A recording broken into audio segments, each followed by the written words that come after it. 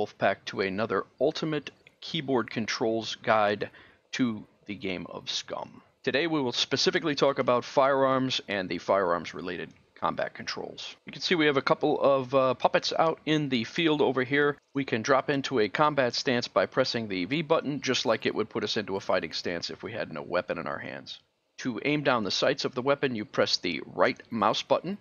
To even focus further, you press the right mouse button and hold it.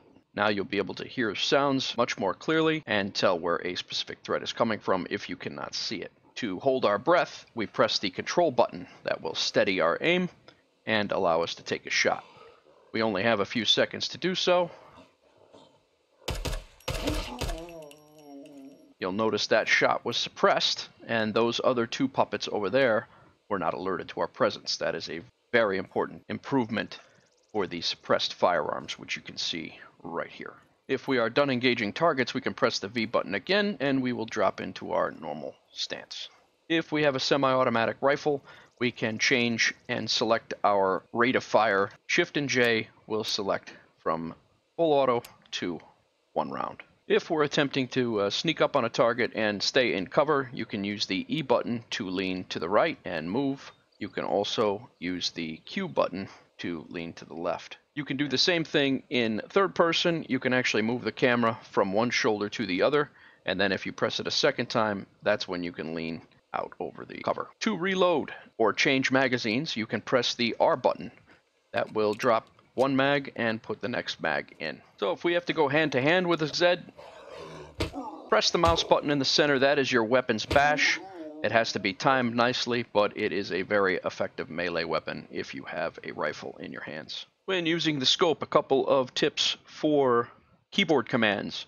If we wanted a range on this tree, you could tap the control button. That is going to give us a range on whatever those crosshairs are on.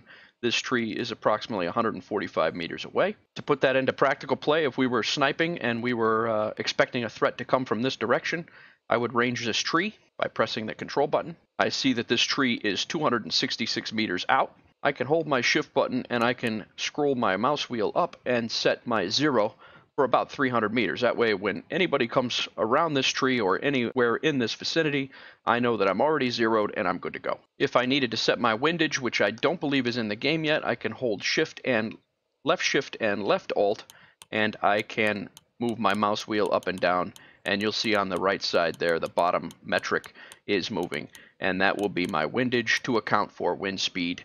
You just have to find out which direction it's coming from and adjust accordingly. To snap out from the scope, tap your right button again, and you are back into position.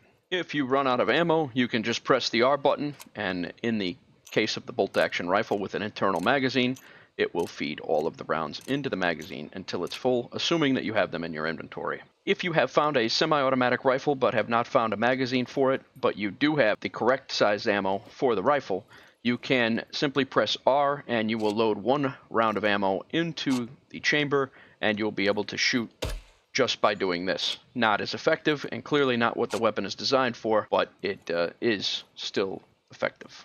To load the ammo into your magazines, just make sure you have the correct ammo for the magazine that you're loading. Hover over it, drag and drop, hit the load ammo button, and you will load those rounds into the magazine. A few months ago, crafting ammunition changed with one of the patches. I believe it was in June. I've done an entire series of videos on how crafting ammunition has evolved. You'll see right here, as of October 2019, you need at least 1 million survival points to craft ammunition. You will see here, because I do not have 1 million survival points, that all of this ammo is grayed out. I cannot craft anything other than 9mm. Also keep in mind that the improvised rifle rail you will not be able to craft until you have your survival skill up to advanced, and you also need your rifle skill elevated as well. I'm not sure exactly where it needs to be, but it will not work if you have only basic rifles. Keep watching this SCUM University playlist for further tips and tricks to further your gameplay experience playing SCUM. If you're new to the channel, please consider subscribing. If you got something out of this video, please smash that like button. Don't forget to check out the links in the description below. Thank you for watching, and have a great day.